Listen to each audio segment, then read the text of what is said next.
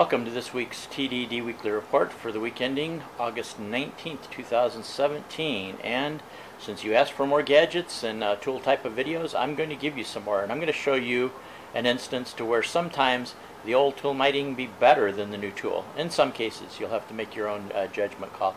Last time, I did the brace and bit and the hand drills. And obviously they still probably wouldn't compete. As long as you've got power or good batteries, they would not compete with the electric drills. But let's kind of take a look at some wrenches here.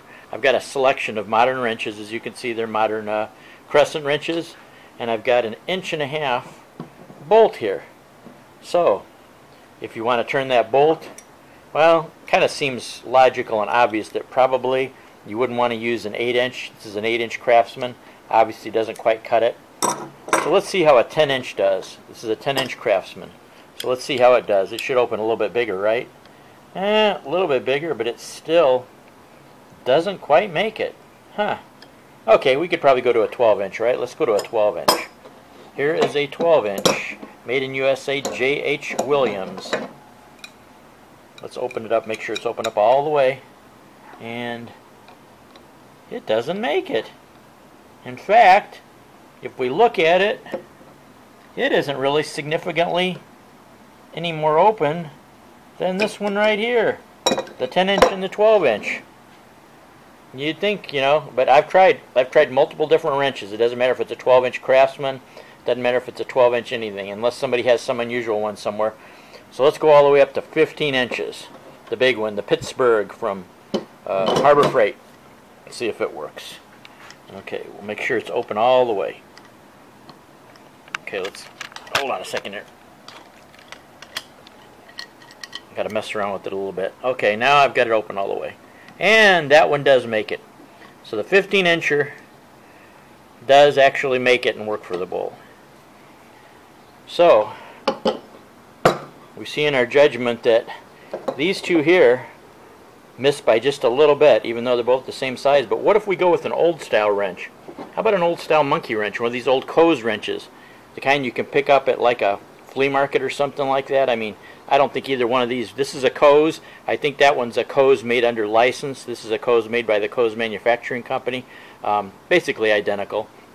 You can find them all day long at flea markets for $5 or so. I think sometimes if you go on eBay, they might want $10, $15 for them, depending on the condition.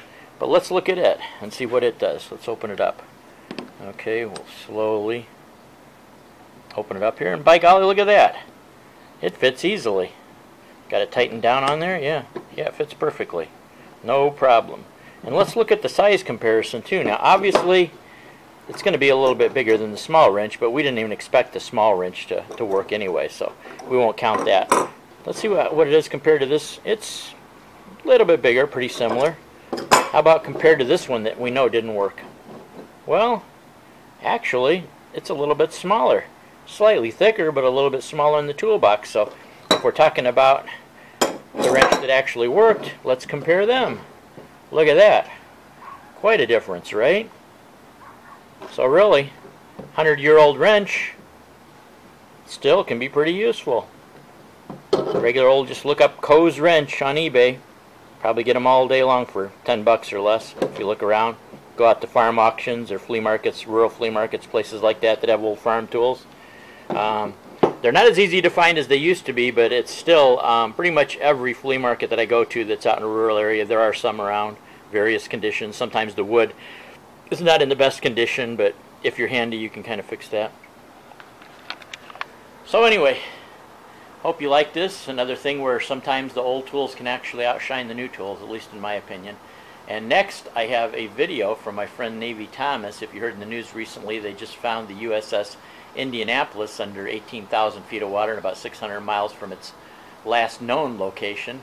But he's going to give a little bit of insight into it at first. There isn't a lot of information in yet, so I'm going to urge you to follow his channel because he has been talking about any updates and his kind of take on the USS Fitzgerald. And so he's kind of like one of those color commentators, but he's not like an armchair quarterback. He's somebody that's actually retired from the U.S. Navy and also a bosun's mate, so that means he's pretty much either done or helped do pretty much every job that can be possibly done aboard any kind of Navy ship. So I think he talks a little bit more from experience than your average armchair quarterback talking on YouTube. So anyway, take it away, Tom.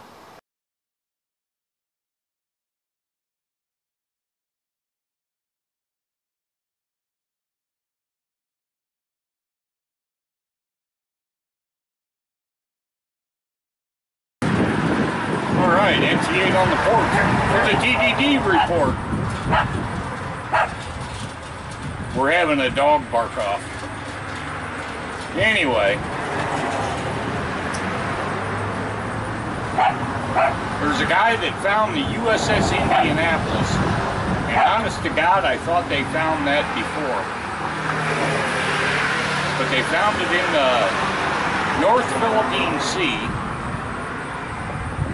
And it's like 18,000 feet down, but they won't give the coordinates, and they're not giving a whole lot of pictures or anything yet, so I'm gonna have to do a video on it later. But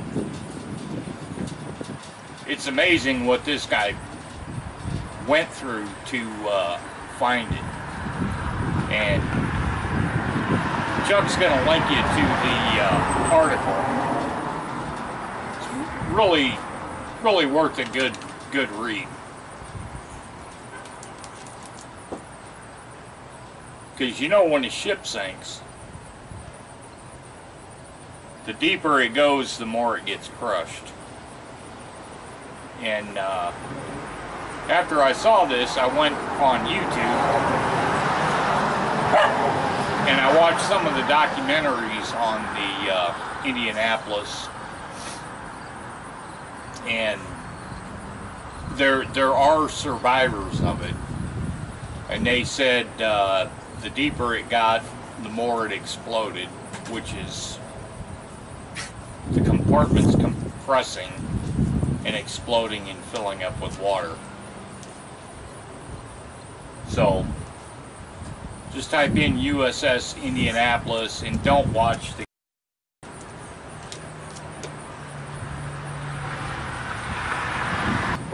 Nicolas Cage's movie. Don't watch that, because that's Hollywood.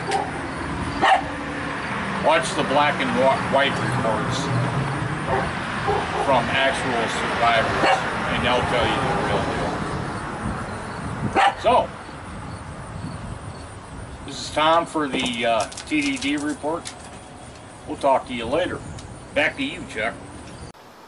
Okay, thanks, Tom, and be sure to check out his channel. I will have the links to his channel down below. He does not have a lot of information, since it's just coming on right now, about the USS Indianapolis. He's given me the first share of what he's learned from it, so if you want to learn more about it or go back to his channel and find out about the USS Fitzgerald, just subscribe to his channel and follow him. So anyway, that's about it for this week. Take care, everybody. I will catch you next week.